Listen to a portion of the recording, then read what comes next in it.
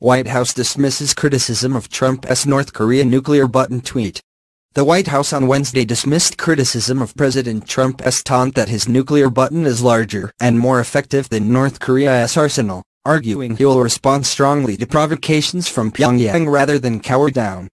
Democrats and some security analysts warned that the tweet sent Tuesday night by Trump risked needlessly provoking North Korean leader Kim Jong Un at a time when concerns over a nuclear altercation, once seen as remote, have grown more plausible, and as North and South Korea have engaged in talks to ease tensions on the peninsula. He has made repeated threats. He has tested missiles time and time again for years, White House Press Secretary Sarah Huckabee Sanders said of Kim. This is a president who is not going to cower down and is not going to be weak and is going to make sure he does what he has promised to do, and that is stand up and protect the American people. Trump's tweet Tuesday was highly unusual for its open reference to the vast U.S. nuclear arsenal at Trump's disposal and its playground illusion critics said puerile to the size and power of Trump's war-fighting abilities. North Korean leader Kim Jong Un just stated that the nuclear button is on his desk at all times, Trump tweeted. Will someone from his depleted and food-starved regime please inform him that I too have a nuclear button, but it is a much bigger and more powerful one than his, and my button works. Trump was responding to a New Year's message from Kim that included an offer to talk with his enemy South Korea, a U.S. ally, and a threat that he has a nuclear button on his desk and could threaten the United States. Democrats were quick to condemn Trump's tweet and called on him to stop ratcheting up tensions with the rogue nation. A nuclear conflict on the Korean peninsula would be a catastrophe, leading to the deaths of potentially millions of people, including American service members and families stationed there, Senator Edward J. Markey, D-Mass. said in a statement, adding that the tweet borders on presidential malpractice. We cannot let this war of words result in an actual war, Markey said. Senate Minority Leader Charles E. Schumer, D-N.Y. said Wednesday that Trump's recent Twitter outbursts presented a very poor representation of the United States and may represent a new low point. The North Korea threat came on top of Trump tweets over the past few days levying threats of cutting aid to Palestinians in Pakistan, as well as tweets taking credit for civilian aviation safety, attacking the press and suggesting an aide to his Democratic former rival Hillary Clinton should be jailed. President Trump's foreign policy by tweet is doing serious damage to the country, Schumer said in an address on the Senate floor. Where we have serious issues to address abroad, President Trump seems happy with macho boasts and belligerent threats that get us nowhere. Schumer suggested that congressional Republicans are complicit if they do not speak up, but most Republican lawmakers remain silent or downplayed the seriousness of Trump's tweet.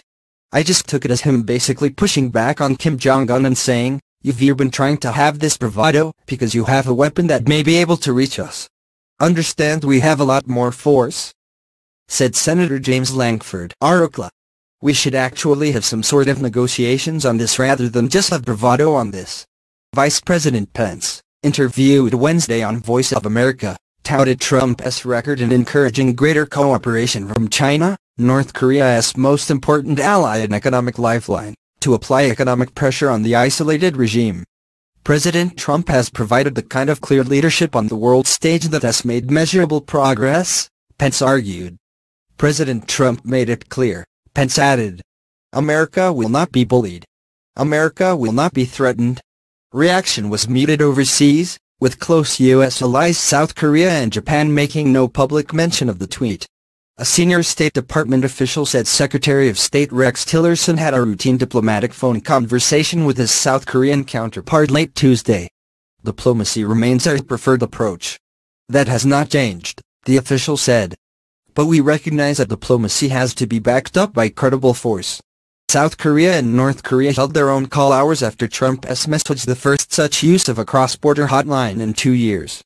The State Department official, who requested anonymity to discuss sensitive diplomacy, welcomed the contact, perhaps as a means to ease tension ahead of South Korea's hosting of the Winter Olympics in a few weeks. The North Korean offer of some kind of talks with Seoul has been widely interpreted as a play to drive a wedge between the United States and the new, less hawkish South Korean government. We are in close contact with South Korea, the official said.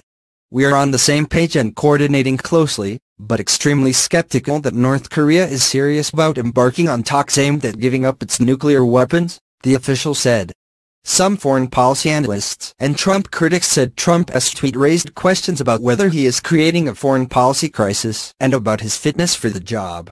If there are any adults at the WH, please disable the @RealDonaldTrump smartphone immediately, tweeted Daryl G. Kimball, executive director of the nonprofit Arms Control Association. Nuclear diplomacy shouldn't be conducted as if it's a junior high school argument about penis size. Such reckless tweeting diminishes U.S. credibility and can lead to catastrophe. Sanders rejected such criticisms. I think the people of this country should be concerned about the mental fitness of the leader of North Korea, she said at the White House Daily Briefing. She also argued that the Trump administration is being forced to clean up former President Barack Obama's international messes. This is not a game. This is not about, can I puff my chest out bigger than your chest? Former Vice President Joe Biden told CNN when asked about Trump's tweet. This is just not, Biden continued, his voice trailing off. It is not presidential.